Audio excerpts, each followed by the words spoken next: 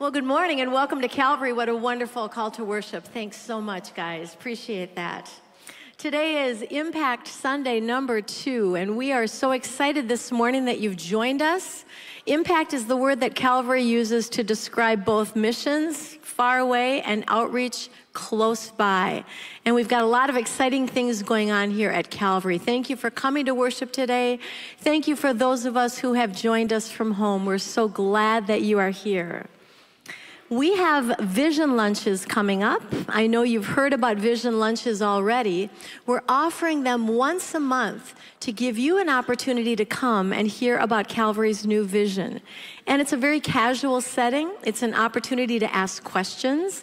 And we've got another one coming up next Sunday, November 20th at 11:45 a.m. And we need to know who's coming, because we want to have food for you. So we encourage you to go online and sign up if you are interested and if you haven't been to one yet. We've got one more coming up on December 11th. So pick the best date, RSVP, and we really hope to see you there. This is also the week where we remember Veterans Day. And this morning we want to wish a happy Veterans Day, belated, to all those who have served and who have stood in the gap for our freedom, and to the families who have sacrificed so that we could do so. And we commend you and we thank you. We are grateful to you. Let's give our vets a hand.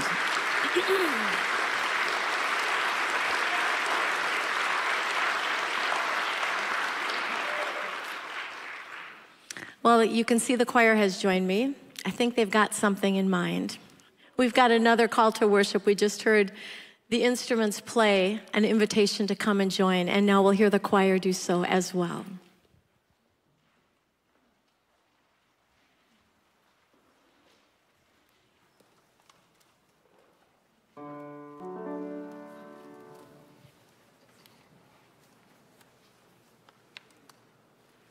Come, Christians, join to sing, Alleluia, Amen. Loud praise to Christ our King, Alleluia, Amen. Let all with heart and voice before his throne rejoice. Praise is his gracious choice, Alleluia, Amen.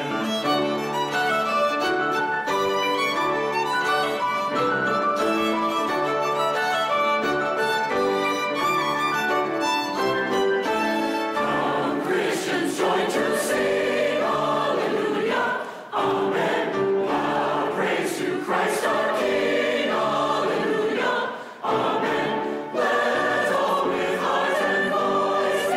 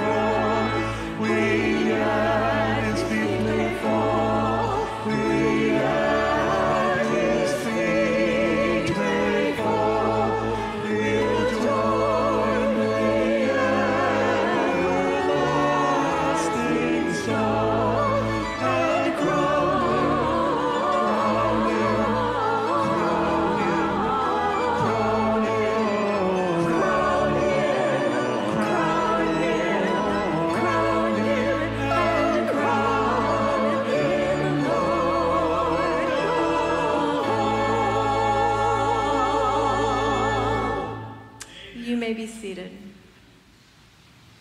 We are blessed at Calvary to have a number of students who attend Luther Seminary who come and worship with us each week from countries all over the globe. Come on up, Anoop. And one of them has become a dear friend to the choir as he's sung with us so many, many times. Anoop is from India, and we're inviting him to pray this morning in 2 languages, I believe. Please pray with us. Good morning, church. First, I'll pray in my mother tongue, which is Telugu, and I'll continue in English. Let us bow our heads and pray. ప్రేమ నమ్మకము కలిగినటువంటి దయాళుడు అయిన తండ్రి, నిన్న నేడు ఏకరీతిగా ఉన్నవాడా, ఈ పరిశుద్ధ దినాన నీ సముఖంలో చేరడానికి, నిన్ను స్తుతించడానికి, నీ వాక్యమును వినడానికి నీవు మాకిచ్చినటువంటి అవకాశమును బట్టి నిన్ను స్తుతిస్తున్నాం. ఎందరో గతించిపోయారు, కానీ నీవు మమ్మల్ని ఎన్నుకొని నీ సన్నిధానంలోనికి చేర్చినందుకు నీకు వందనములు. మమ్మల్ని ఆశీర్వదిస్తూ మా జీవితాలలో మీరున్నారని నిరంతరము రుజువు చేస్తున్నందుకు నీకు స్తుతి. ఈ సమయంలో మేము చేయు ప్రార్థనలను ఆలకించి వాటికి జవాబులను దయచేయమని వేడుకుంటున్నాము. Dear living and loving Lord, who dwells in the highest and who is amongst us today in this holy sanctuary, we come to your throne of grace with one accord to pray and lift the missionaries worldwide and their families for their commitment and unwavering courage for gospel's sake. Lord, you said, how beautiful are the feet of those who bring good news. Yes, Lord, we give praise to you for those who took this holy responsibility.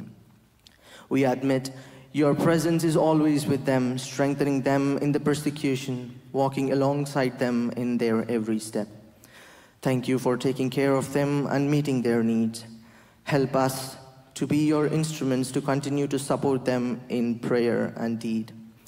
We especially pray for the countries where persecution is prevailing, where preaching the good news is a criminal offense and life-threatening. Your children and our brothers and sisters in Christ are there living their testimonies. They are helping people and serving the destitute. Change the hearts of the leaders and the people in those countries. O Lord, let your love and compassion flow through your children.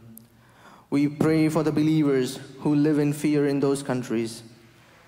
Give them hope of salvation, courage to love, and grace to forgive. We know at times it is hard, but remind us again and again that you will never leave them nor forsake them. Thank you for the blessing you gave to our church to take part in their journey and be the answer to their prayers. Thank you for making us known that your word is justice, your word is truth, and your word is transformational. Shower your blessings on those who preach and support upholding this message of justice, truth, and love. Help us see and experience these miracles in this world and listen to the life-changing stories we are part of. Thank you for loving us and caring for us until we meet you in heaven. Give us the strength to follow you faithfully. With a humble heart, we submit this prayer at your feet. We love you, Lord. Amen.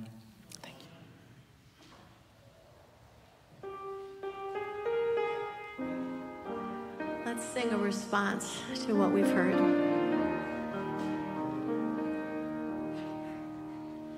I love you, Lord, and I lift my voice to worship you, oh my soul, rejoice. Take joy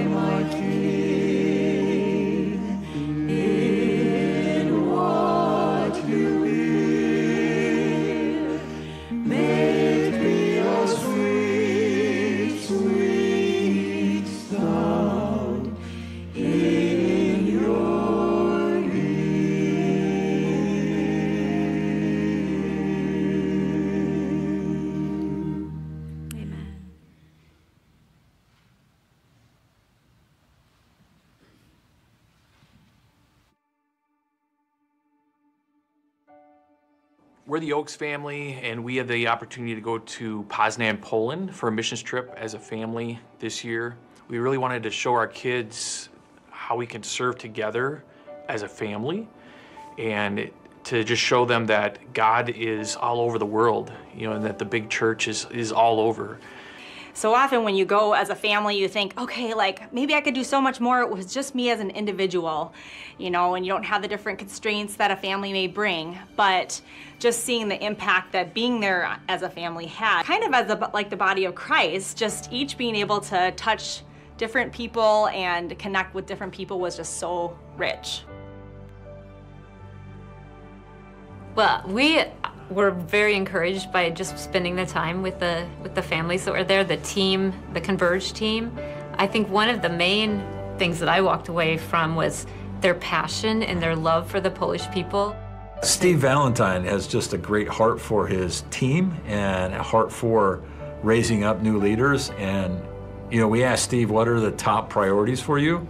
And it was about developing hearts for God and a passion for the people, and just doing great kingdom work. And he's very sensitive to helping people make the right choices to invest long-term in kingdom work. Really would love to have people come and be part of a prayer effort. There's also the chance for summer internships in Poznan. And Andrew's a young guy who's just learning the language, but he would love to bring other people in. And then there's this new effort up in Szczecin. They've got a ministry center, and there could be some really cool ways to plug in. And it's a great place to see God working, and he would love to partner with and find ways to have a team come. When you go on a missions trip, you have the opportunity to step into this place that's maybe a little bit uncomfortable, that causes you to depend on God in a greater way. It causes you to really ask what he's teaching you. It gives you this tangible opportunity to depend on him. And for us, it just ignites us when we come home and the mission God's called us to here. But like every mission trip, you end up walking away with most of the blessing, I feel like. Mission trips in general there's so much about what you can learn and how you can grow in your faith and be inspired. And I think that's equally, you go to encourage, but you walk away with such a blessing from being with the people because they're inspiring in the way that they live. Just seeing God at work throughout the world. I think also it's an encouragement. It's really hard over there. It's less than 1% are Bible-believing Christians. It's a tough work. It'll kind of open your heart, but it'd also be a way just to make a connection and see how God is working in a really difficult setting. Hey, if our brothers and sisters in Christ in Poland are being lights in the world with a less than 1% population of Bible-believing Christians, then we can be a light in our schools and our neighborhoods and our spaces, and we're all on the same mission together. So that's why I would encourage people to go. What an exciting ministry impact partner with Steve and Jenny Valentine in Poland. It's always fun to kind of hear a little bit about people who have a passion to reach other people for Jesus Christ. And I'm excited to be here today. Welcome to those of you who are at White Bear and watching us online as well. My name is John Wicklund.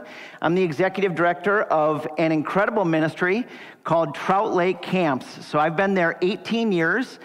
And prior to that, I was actually on staff at Calvary Church a long time ago. And so it's great to be back here with you today. One of the things that you should know is that Calvary Church has been an unbelievable ministry partner with us, Trout Lake. For the last 20 years, Calvary has been the #1 church, in my opinion, about helping us transform the ministry. And I'm just here simply to say thank you. Thank you for all of your hard work over the years. I'm looking forward to the next several weeks and months ahead. I know the flurries are starting to come down, and for me personally, I just like to get outside. I'm an outside guy. So if you don't know anything about me, my Enneagram, I'm a 7. Strength Finders, I'm an achiever. I take Advil like it's candy because I like to push myself a little bit. I know my golf handicap is going down. That's a good thing, by the way. Golf handicap's going down. I know I'm starting to get a little bit better with my relationships with my teenager. I mean, I am just wired to try to get a little bit stronger and faster and more flexible and maybe wiser. And that's who I am. But what about you? What do you like to get better at? What are you trying to improve? For some of us in this room, we might want to be better grandparents. We might want to get better at our marriage, maybe money management, video games for the young kids. Maybe it's academics. I don't know what it is for you. You know, we could go on and on with the list, but as the weather has been changing, I want to improve on my downhill skiing. I grew up skiing as a kid up until the age of 18 years old, and then for decades, I stopped skiing. Fast forward 25 years later, the sport has totally changed. The ski shapes are different. People wear helmets now. I mean, supposedly it was just like riding a bike, just strap on the skis and go. Now, I had the opportunity to ski with one of my friends out west. His name's Matt, and we were in ideal snow conditions. For 2 days straight, it had snowed 21 inches of fresh snow. So I decide, let's go rent a pair of high-end skis, right? There's great conditions. So you rent what are called powder skis. They're big, fat skis. It's kind of like you're skiing on a 4x8 sheet of plywood on the snow. And the next morning, with all this new snow, the ski resort just comes alive. There's a buzz in the air. If you've ever been at a Disney park at 8 a.m. when they're ready to open the park, I mean, everybody's amped up. Or if you're a marathon runner and you're at the start of the race and you can feel the music pumping at the US Bank Stadium. Or maybe you're a movie-going person and you were there when the Star Wars series just came out at midnight, Mall of America. I was there. But you can picture hundreds of people waiting to go up the gondola. My friend and I were the second gondola to go up the mountain. We get up to the top, we throw our skis on, and if you don't know anything about skiing, what you want to do is you want to get into an athletic position, and you put your weight over your toes and your heels, and you get all your joints and ligaments lined up, and you get ready to go, shoulder width apart. We start going down the hill, and the very first thing that happens, I make my first turn, and bam! I fall forward like a rag doll. Skis come off, poles go everywhere. Fortunately, I'm okay, and I'm thinking, I just have to find my skis. 21 inches of snow. Now, I'm a researcher as well, so the night before I had gone on YouTube and had Googled how do you find stuff in powder, and they tell you to treat it like a CSI crime scene. You're supposed to look back up at the mountain. You see the path that you were skiing. I found one of my arms went in over here. My other arm went over here. My head was way back over there. And we had to recreate this mess that happened on the hill. I found my first ski, which was great. The second ski I thought was close by, so I started to take my ski, and I started to kind of shovel. And I kept shoveling. And it was like the Good Samaritan story. You know, it's like all of a sudden the priest skier goes by, and then the Levite skier goes by. They were hooting and hollering. You know, people would actually slow down and say, "Oh, did you lose your ski? That's such a bummer." And they'd keep going. We kept searching. Now, keep in mind, we're in the middle of about a 1,000-acre bowl out west looking for a ski, and I'm sitting there scooping and scooping, praying that Jesus would help us find the ski. Got to keep the theology correct. And we searched an area probably about 1,600 square feet on my knees shoveling, and I was absolutely discouraged and drenched. And along comes Ski Patrol. Dun, dun, dun. Ski Patrol comes by. She does this methodical little sweeping technique down the hill. And 75 feet from where I had fallen, she puts her hand in the snow and says, "Hey, is this your ski?" And I went nuts. I mean, I said, "Hey, what's your name?" And her name was Amy Reynolds, is what she told us. And then I went into my high school mode. I say Amy, you say Reynolds. Amy. Amy. Yes, I can feel the excitement.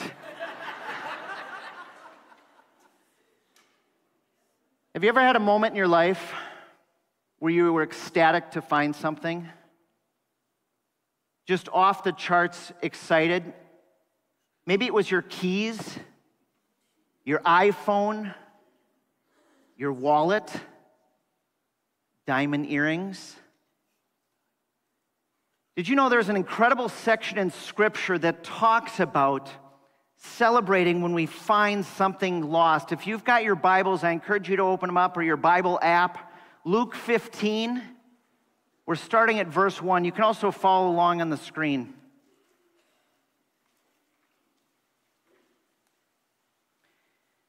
Luke 15, now the tax collectors and sinners were all gathering around to hear Jesus. But the Pharisees and the teachers of the law muttered, "This man welcomes sinners and eats with them." Then Jesus told them this parable. "Suppose one of you has 100 sheep and loses one of them. Doesn't he leave the 99 in the open country and go after the lost sheep until he finds it?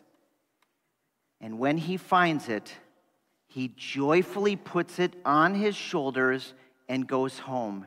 Then he calls his friends and neighbors together and says, 'Rejoice with me, I found my lost sheep.' I tell you that in the same way, there is more rejoicing in heaven over one sinner who repents than over 99 righteous persons who do not need to repent." Story goes on, verse 8. "Or suppose a woman has 10 silver coins and she loses one. Doesn't she light a lamp, sweep the house, and search carefully until she finds it? And when she finds it, she calls her friends and neighbors together and says, 'Rejoice with me, I have found my lost coin.' In the same way, I tell you the truth, there will be rejoicing in the presence of angels of God over one sinner who repents." Jesus tells us that we should rejoice when someone gives control of their life over to Him. That's exciting. We should celebrate that. It is way bigger than finding a lost ski. Think about this. How much is seeing somebody come to Jesus a big deal for you? The question I want to wrestle with today is, where is your heart in reaching people for Jesus? Is this something that gets you excited? Are you involved in that? I mean, are you all in? My daughter, the last orthodontist appointment that she had, when the brace comes off, in the office, they start cranking Celebration by Kool and the Gang. Celebrate good times. Come on. Yeah, you know the song. Or for some of us in this room, we're simply along for the ride. Just coasting along. You've strapped on the skis. You're coasting downhill. There's no turns. There's no effort. You're taking the easiest run down. I mean, downhill is your favorite gear in life. I mentioned earlier that I love to try to get better at things. And one thing I'm working on as well is mountain biking.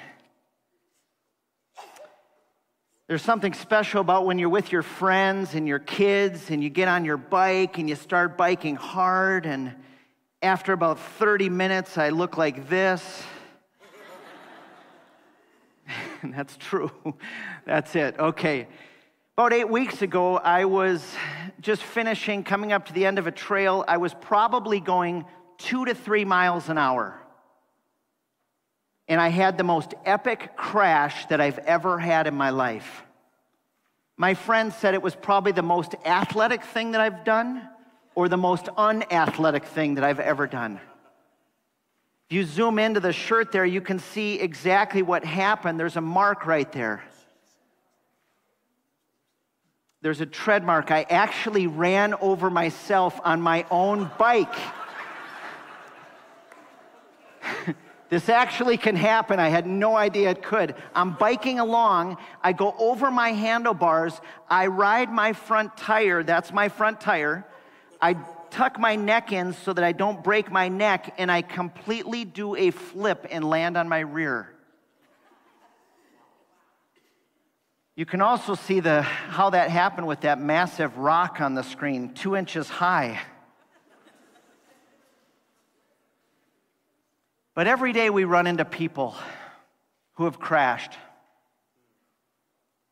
Every day we run into people who run themselves over either emotionally, relationally, or spiritually.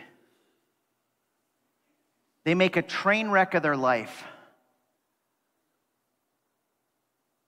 Probably right now, some of us can think about a loved one or someone who we really care about that doesn't yet know Jesus. And it hits us because we know that a belief in Christ and believing in His Scripture will bring about amazing forgiveness and healing and hope and joy. You see, it's those little bumps in life that can get us off course. We can flip and get in the wrong lane, and we lose track about what's most important, which is reaching other people for Jesus. And at Calvary Church, and I'm speaking to myself as well, there's this huge risk that we have where our intellectual assent in theology, meaning we know in our minds that this is a great thing and we should know this and we should actually do this, and we know that in our mind, but there's a difference in our emotions and our behaviors. Some of us might be thinking, well, this telling other people about Jesus, it's just not who I am. And I would ask, what's holding you back? Is there something in your life that has to be changed so that this becomes a greater priority in our life? Maybe you're lacking something. Maybe even some of you are saying, John, this just still, it's not me. I want to be clear. I'm asking the question, where is your heart in reaching people for Jesus? Not to shame or guilt anyone. It's an encouragement to pick yourself up, dust off your shoes and pants, and get back on the bike of reaching other people for Jesus. I want to encourage you to be an active participant. Paul, in the book of Ephesians, chapter 3, has a great verse. This is becoming one of my new favorite verses, and it's a great prayer that talks about strengthening us with power. Ephesians 3, starting at verse 14. For this reason, I kneel before the Father, from whom every family on heaven and on earth derives its name. I pray that out of His glorious riches, He may strengthen you with power through His Spirit in your inner being, so that Christ may dwell in your hearts through faith. And I pray that you, being rooted and established in love, may have power, together with all the Lord's holy people, to grasp how wide and long and high and deep is the love of Christ, and to know this love that surpasses knowledge, that you may be filled to the measure of all the fullness of God. Now to him who is able to do immeasurably more than we can ask or imagine, according to his power that is at work within us, to him be glory in the church and in Christ Jesus throughout all generations, forever and ever. Amen. Jesus will strengthen us with power in our inner being. That means that we will have the full measure of the fullness of God. The full measure of the fullness of God. Jesus will give us the strength to share his love. You might feel inadequate at times to do this. You might be thinking, well, this is really hard.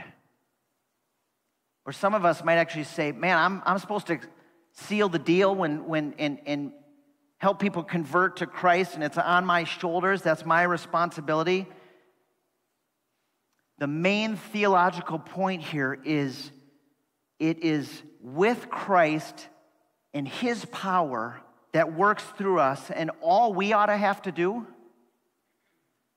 is have soft edges and display the love of Christ in a gentle way to other people. 2 Timothy chapter 1, verse 7 is another great verse that talks about this. For the Spirit God gave us does not make us timid, but it gives us power and love and discipline. Calvary Church, as I look around this room, and I know folks over at White Bear and probably some folks watching online, there are tremendous people in this church. God has given you unbelievable, off-the-chart talent and resources.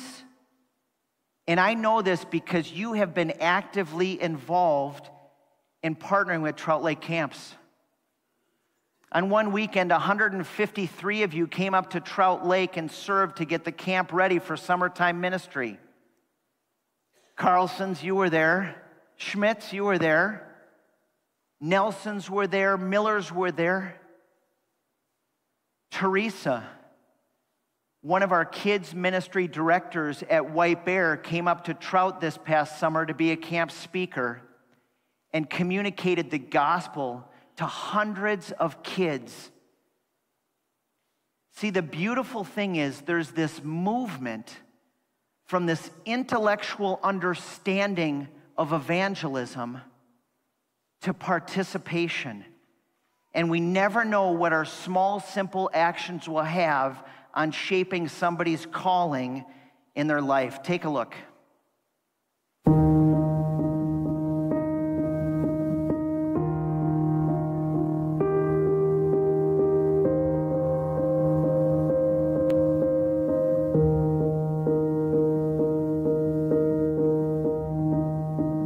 As a 12-year-old, I didn't fit. I was loud, I was assertive, I was aggressive. Basically, I was too much. I heard that for pretty much my whole life.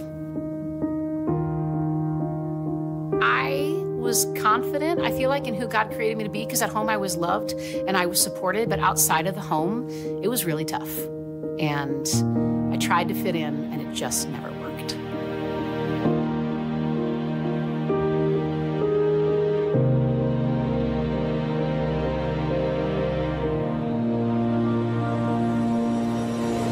After 6th grade, I went to Trout Lake Camp, and something happened in my heart. I met a cabin leader who I will never forget. Her name is Carla. And for the first time in my life, there was someone who saw me and who celebrated me.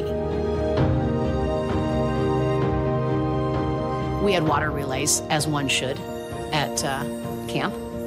And Carla came to me outside of our cabin, and she said, I need my strongest girl to carry the greased watermelon, and you're my strongest girl. And I know that sounds weird and a little creepy and maybe simple at the time, but to have someone say that to me, and she wanted to lift that up and celebrate that in me, and then even better, we're down there in the water relay. Carla was on the dock, running on the dock alongside of me, yelling my name and cheering for me as I held this stupid greased watermelon. And I can put myself there in a heartbeat. And to think that she was in college, that she was so young, that she hadn't lived a crazy amount of life yet, and she knew enough to do that for me and to see me and to celebrate me, it literally changed my life.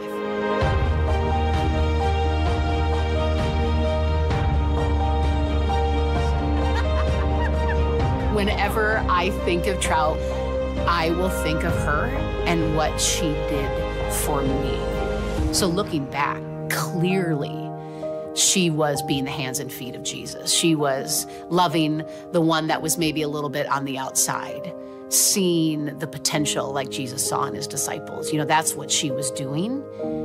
But what I knew as a 12-year-old girl is that felt right. And because I was in the space of Trout where Jesus was held high and that's what we were learning and teaching about, it just all made sense in that way.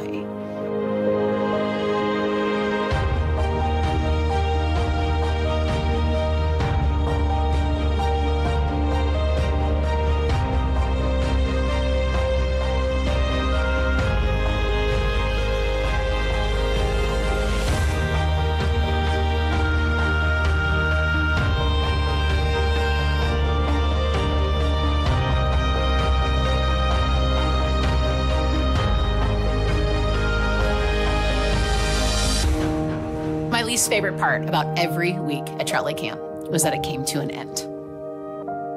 That particular ending of the week after 6th grade was the hardest. I remember standing in the courtyard right out by the bell, and Carla was there and she was saying goodbye to all the campers. And it came my turn to say goodbye to her. The bus was about to leave, and she was standing there in her denim jacket. And she was hugging me, and I did not want to let go because I felt like I didn't want this to end. I got on the bus and I was just bawling like a baby, and it continued for a long time. And somewhere in the middle of the trip, I was looking out the window of the bus, and I remember thinking to myself, I want to do this for someone someday, to make someone feel seen and celebrated.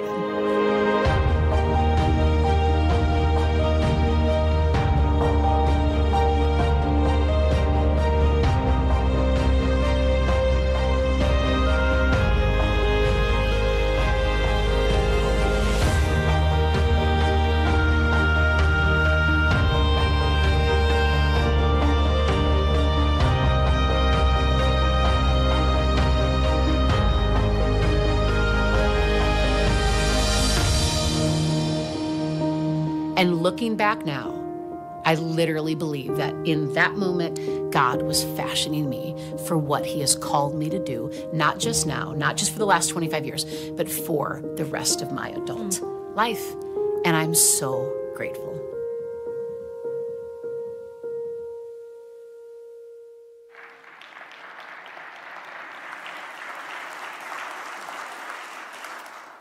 Calvary, when it's all said and done, and the game gets put back in the box, may we live like Carla did. Jesus used Carla to impact Heather, and now Heather is impacting thousands of middle school kids every year. See, evangelism doesn't have to be that hard. I want to encourage us to take this spirit of celebration into our daily life so that we can communicate the gospel to everyone around us. It doesn't have to be going door to door, knocking on people's homes that we don't even know. You don't have to do it Trout Lake style, where we would be running up and down the aisles right now, giving each other high fives. Maybe you have a little quieter presence, and your personality is a little softer. Maybe it's a kind word or a gentle action to somebody who's in need. Maybe even when we're standing in line at restaurants and we know the person across the counter is overworked and they're understaffed and we're waiting for our food, we can still show the gospel in very practical ways. So may we be a church that pours ourselves into people around us so that the message of Christ has a ripple impact in our community. And as we prepare for the week ahead, as we get ready to leave this place, I've got 5 really quick ideas for you to maybe consider to live this out. Number 1, be in the right mindset. Nobody wants to hear the gospel from somebody who's crabby and cranky. Practice living out the fruit of the Spirit and pray for that as well. Love, joy, peace, patience, all the Galatians 5:22-23 stuff. Be in the mindset so that when the opportunity comes up, we're ready to roll. Number 2, God does the work. It is not up to us to change a life. The miraculous, transformational work is done by the power of the Holy Spirit. Our job is to verbally communicate it, so there's no pressure. And remember, God also does the timing of all of this as well. A seed planted today may sprout years and years later. Number 3, be the hands and feet of Jesus. Simply serve.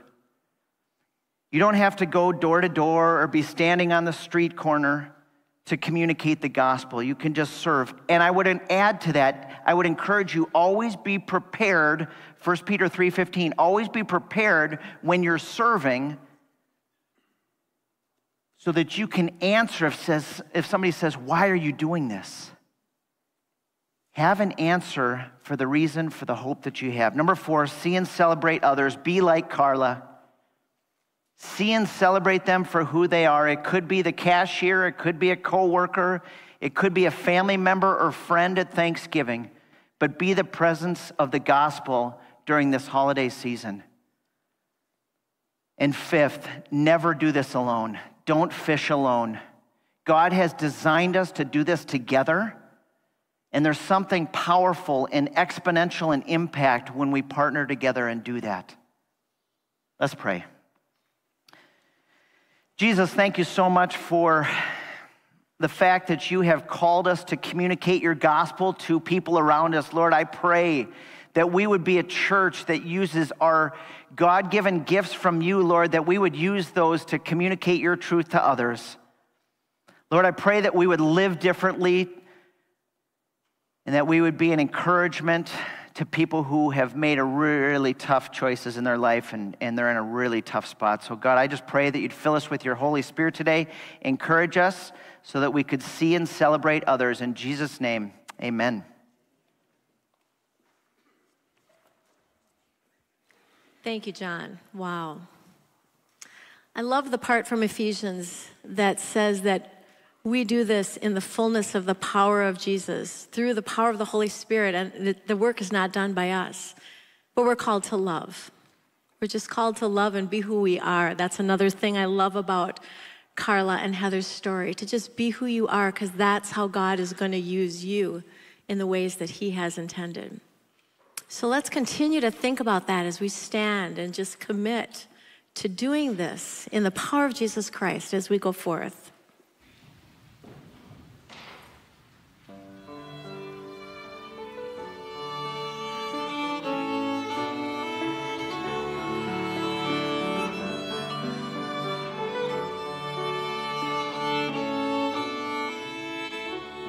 There is an everlasting kindness you lavished on us when the radiance of heaven came to rescue the lost. You called the sheep with you to leave their distress. For your streams of forgiveness and the shade of your rest.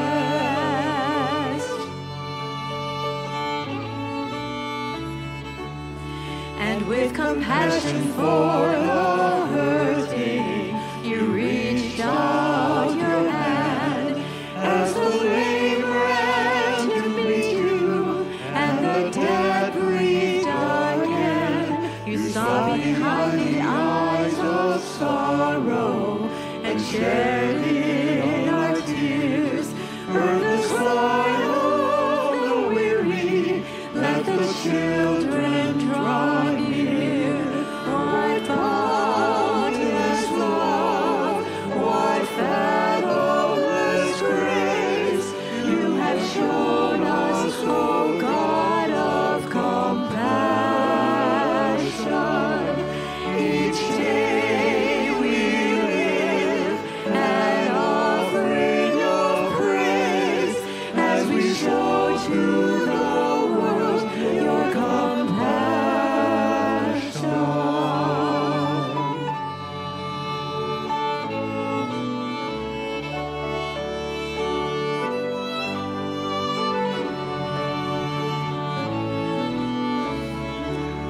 How beautiful the feet that carry this gospel of peace to the fields of injustice and the valleys of need, to be a voice of hope and healing, to answer the cries of the hungry and helpless with the mercy of Christ. What boundless love, what fathomless grace you have shown us, O God of compassion. Each day we live an offering of praise as we show to the world your compassion.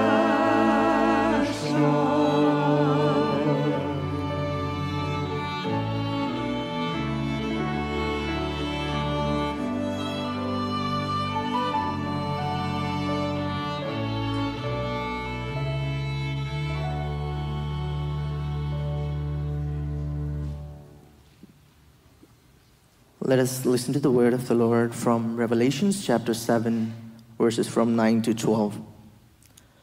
After this I looked, and there before me was a great multitude that no one could count, from every nation, tribe, people, language, standing before the throne and before the Lamb. They were wearing white robes and were holding palm branches in their hands.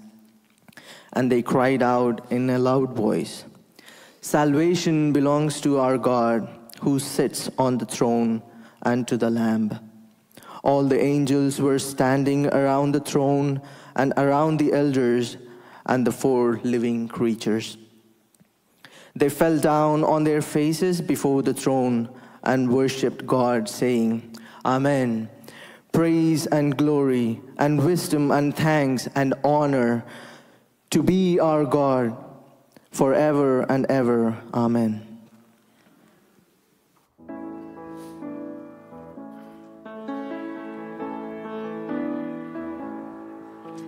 There's an endless song waiting to be sung, with the voice of every tribe, the song of every tongue.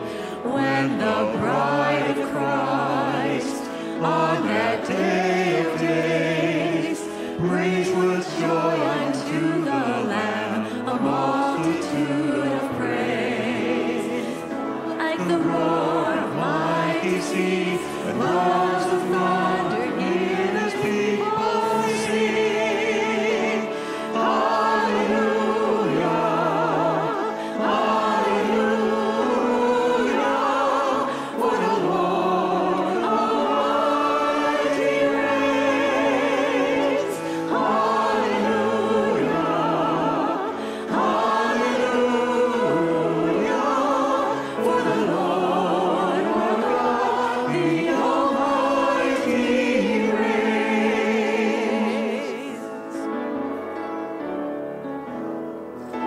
We will join the feast, rest from battles won, tell with great rejoicing all the wonders God has done. And like the roar of mighty seas, the rolls of thunder, all the church will sing. Hallelujah, hallelujah, for the Lord Almighty reigns. Hallelujah, hallelujah, for the Lord our God, the Almighty reigns. Hallelujah.